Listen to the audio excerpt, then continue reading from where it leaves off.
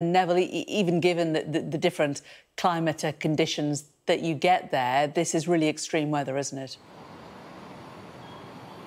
That it is. I mean, a number of scientists have said that the intensity of the monsoons have increased over the last few years, and they've attributed it to the climate change and global warming.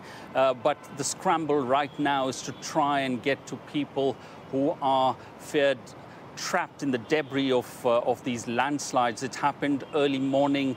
It was multiple landslides which came down over 300 or so hamlets and homes of workers of tea estates and cardamom estates in this picturesque part of Kerala. And since then, we've heard that almost 54 people have lost their lives. There are still many missing. 250 people have been taken to safe shelters.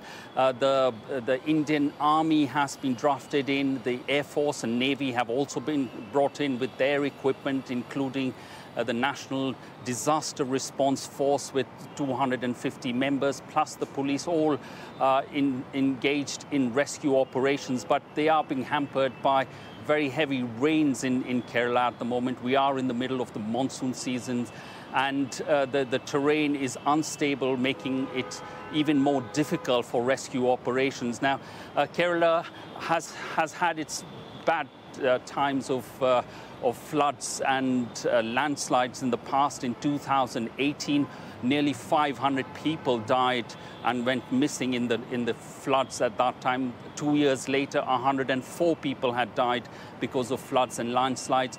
And the fear now is that these numbers could rise unless rescue operations are put into full gear and they try and get to all those people who are trapped under the debris of uprooted trees, rubble and mountain sludge, which has come down on all these regions of Wayanad in Kerala.